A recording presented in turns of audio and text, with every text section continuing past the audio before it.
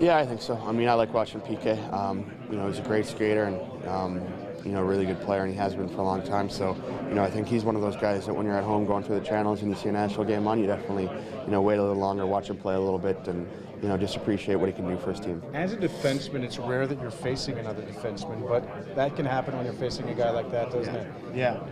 You see him down in the offensive zone of the ice a bit more than other D-men maybe, but that's just the way he plays, and you know, he's a great skater, so that allows him to carry the puck and jump up offensively a bit more than, you know, most guys. So, you know, I think he takes a lot of pride in his game and, you know, what he's able to do for his team. So, yeah, I mean, he might be up on our end of the ice a little more than usual. I'm just curious to know, I mean, last year you guys started off the season, the first 10 games were a bit of a struggle in terms of getting results, but it seems like you were in every game. This year, though, you're in the conversation and, you know, you're competing for a playoff spot. What's that like for a guy who's kind of been there when tougher times, to see that you guys are making the strides to become a competitive team? Well, it's still real early. I don't think we're going to get too carried away. I think we're just taking it day by day here.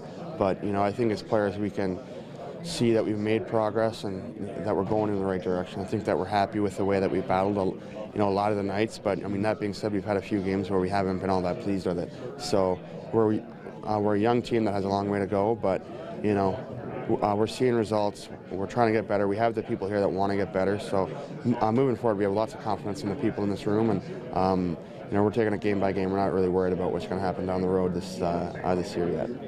Provide a perspective of Ryan Ellis and the small sample size of what he meant to Canada last spring when he joined the club. Yeah, I mean, he's a great skater with a great shot, and you know, when he joined the team, you know, halfway into the tournament, we were all very excited to get him, and you know, he played a big role in that team. Saw big centers on Saturday night. What do Fisher and Johansson mean to you guys as you try to contain and clean things up in front of that net? Yeah, I mean, they're big boys, and you know, they've been playing in the league a long time. They're savvy. They know how to get to the net. So as D-men, we got to be on them, know when they're out there, and you know, make sure we're making it tough on them. Tough in terms of the trenches and physically trying to outman them, given just the size they are. Yeah, I think you have to. I think you have to, you know, play them close. Make sure, you know, you're playing the body, not the puck with those guys. Johansson especially is pretty crafty. So I mean, you got to get in there and battle with them, and you know, try to make it tough.